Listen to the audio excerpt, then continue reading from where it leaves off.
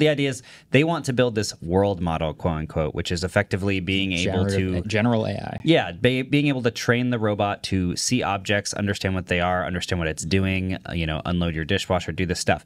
But they don't have enough training data. So what they're trying to do right now is they're trying to get these into a lot of people's houses because, of course, they've got some lab in the dog patch in San Francisco or something, right?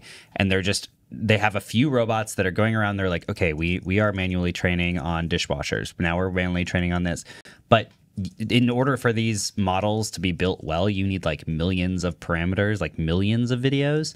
And they can't produce millions of videos fast enough. So what do? Yeah. Oh, we'll sell a robot that is in way more people's homes and will create the training data in people's homes, which so you're a beta tester. So you're selling a product for $20,000 that doesn't do the thing so that other people can build your product for you so that eventually you'll be able to sell it to people that it can actually do the thing. And even it's like on the hope that it can eventually do that because they don't have all the parameters and it's this like, don't worry, it'll work once we get all of this, but you guys need to spend $20,000 and teach it for us.